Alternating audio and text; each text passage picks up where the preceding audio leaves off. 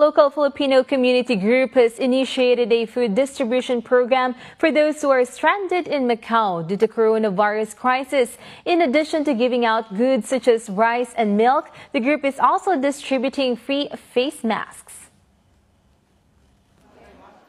With hundreds of Filipinos estimated to be stranded in Macau due to the coronavirus travel ban, local groups have taken matters with their own hands. The Filipino Community Alliance in Macau, or Filcam, has initiated a program distributing free face masks to fellow countrymen affected by the entrance restrictions imposed by the Philippine government to those coming from Macau, Hong Kong, and mainland China. The group, with the help of 30 other affiliated organizations, has since expanded its efforts to include giving out meals and groceries. As much as 165 care packs were given out yesterday, which contain goods such as rice, noodles, and diapers and milk for children. And tonight, the group continued their efforts, anticipating to help dozens more.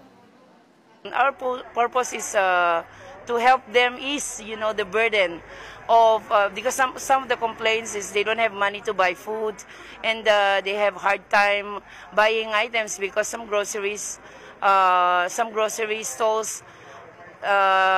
some of the food is no longer in the shelves. So we're trying to ease their burden by helping them, giving them the basic needs, especially the food, Portugues adds that although tourists who are stranded are the program's main target, they also welcome local Filipino workers whose jobs are on the line because of the crisis.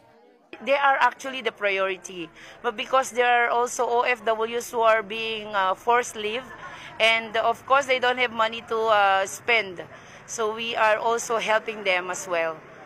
If we have that much, of course we will help more. She pointed out that other businesses such as Roadhouse Macau and Filipino staff from the Venetian and Parisian have contributed to the food drive. Filcam, which is a non-governmental organization, will continue its relief efforts in the coming days and is welcoming donations in all forms.